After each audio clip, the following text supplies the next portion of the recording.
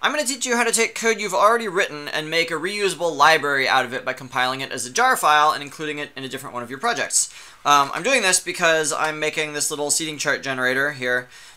These are like seats, and you can put names in here and like move them around and stuff. But I would like to be able to save my seating layouts as a file and then reload them again. So I already have code written that makes it easy to like read and write text files. So I want to compile that into a jar file so that I can use it inside this project.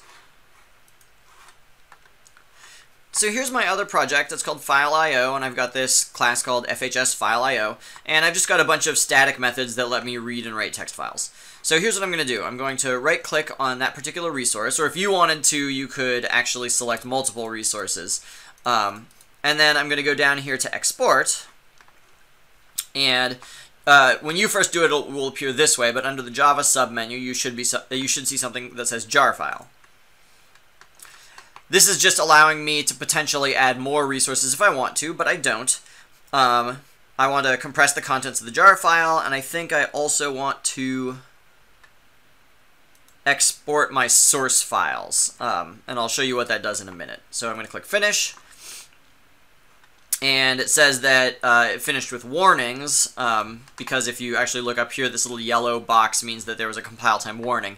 But I know what it's about, and that's not an error, so that's fine, it's worked.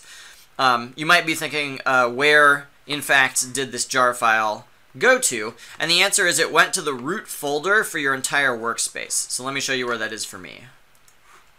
Here it is. It's inside my workspaces and blank templates workspace, and there's the jar file. So you can find that in your own file system.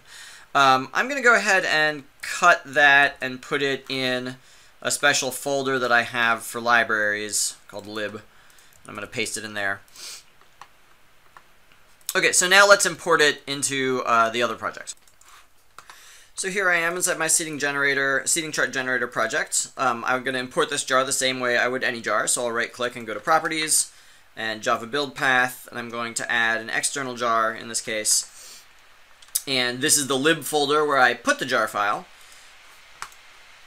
And there we go. I have successfully imported it.